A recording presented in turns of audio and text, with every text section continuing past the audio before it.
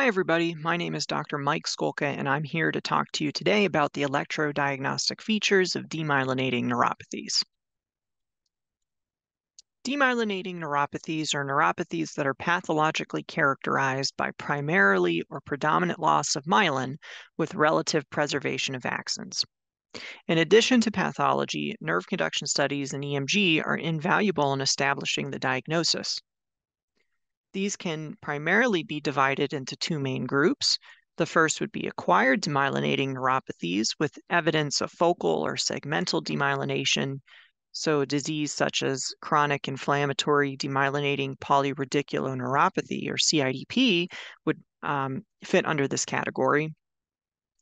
Or secondary would be hereditary demyelinating neuropathies with evidence of uniform or diffuse demyelination. So diseases like Charcot-Marie-Tooth or leukodystrophies would fit here. So we'll talk about the electrodiagnostic features that can be seen in both hereditary and acquired demyelinating neuropathies. So first is conduction velocity slowing. So we say slowing less than 70% of the lower limit of normal would be consistent with a demyelinating neuropathy.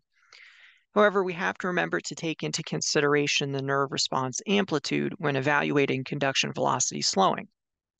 So as loss of large, fast conducting axons will produce a mild degree of slowing, as can occur in axonal neuropathies, if there is evidence of axonal loss, and we say a low amplitude response less than 50% of the lower limit of normal, then the degree of conduction velocity slowing to indicate primary demyelination should be less than 50% of the lower limit of normal. The second is prolonged distal latencies. So latencies greater than 125 to 150% of the upper limit of normal would be consistent with demyelination. So let's look at some examples of this. So here's an example of a right ulnar motor nerve conduction study recording over the ADM muscle from a patient who is diagnosed with CMT type 1A.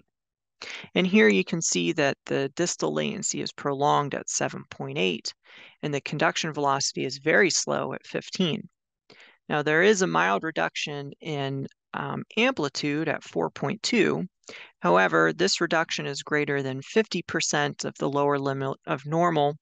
And also, if it was less than 50% of the lower limit of normal, this conduction velocity is very slow and would still be consistent with a demyelinating neuropathy.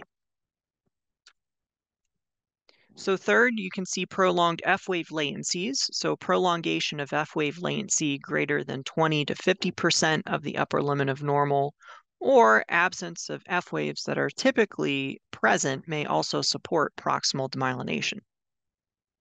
Fourth would be prolonged blink reflex latencies. So a prolongation of R1 and/or R2 responses can be seen in demyelinating neuropathies.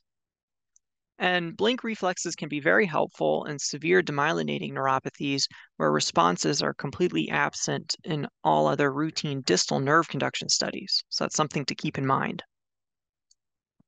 So here's an example of a prolonged fibular F wave in a patient diagnosed with Guillain-Barré syndrome. And so here you can see the F wave, the shortest F wave latency is 70.9 milliseconds. The F estimate is approximately 59.3, and so this would be prolonged. Here's an example of a prolonged R1 response in a patient with CMT1A. And so you can see the R1 latency is 17.6 millisecond, and an R-lab normal would be less than 13. So this would be consistent with prolonged R1 response. Now, there are some electrodiagnostic features that typically indicate an acquired demyelinating neuropathy. So the first would be conduction block, which is a failure of nerve impulse propagation down an axon that can occur due to the focal or segmental demyelination that can occur in acquired demyelinating neuropathies. Now, there are different criteria out there for conduction blocks, but I'll quote to you the Peripheral Nerve Society criteria, which is greater than or equal to 30% of the reduction of the proximal relative to distal negative peak CMAP amplitude, excluding the tibial nerve, and distal negative CMAP amplitude greater than or equal to 20% of the lower limit of normal.